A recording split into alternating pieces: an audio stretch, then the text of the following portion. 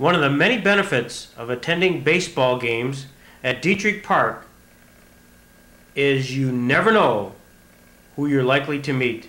You shouldn't live in the past. It's dangerous. But to visit it is just a wonderful experience.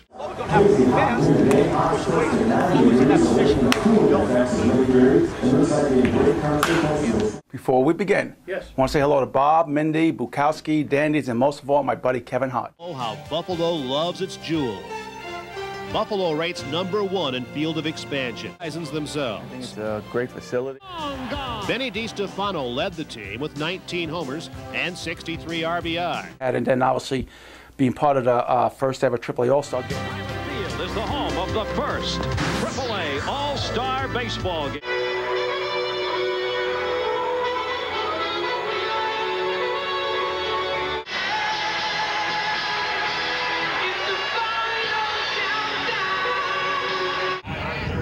Association with 14 home runs from the Buffalo Bisons and the Pittsburgh Pirates designated hitter Bennie DiStefano. Bison representatives as Bennie DiStefano. I mean, getting in the batter's box, Roy Smith was pitching, someone who I played sandlot ball with, and we gave a smirk to each other. All of a sudden, hearing everyone cheering, and we turned, looked down the right field line, and there's Morgana coming, and that's another memory I'll always have.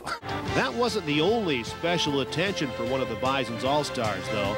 DiStefano became the envy of all his teammates when he was visited by baseball's kissing bandit, Morgana, prior to his first at-bat.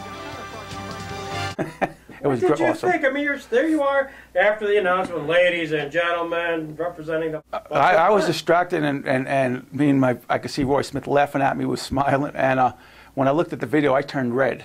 I spoke to my parents that night because during that time, it was the only professional baseball game on TV in the country that night, was AAA All-Star game. Then the next night was a Major League All-Star game. So it was just, had a lot of people call me up. It was just such a memorable time. It's just an incredible experience.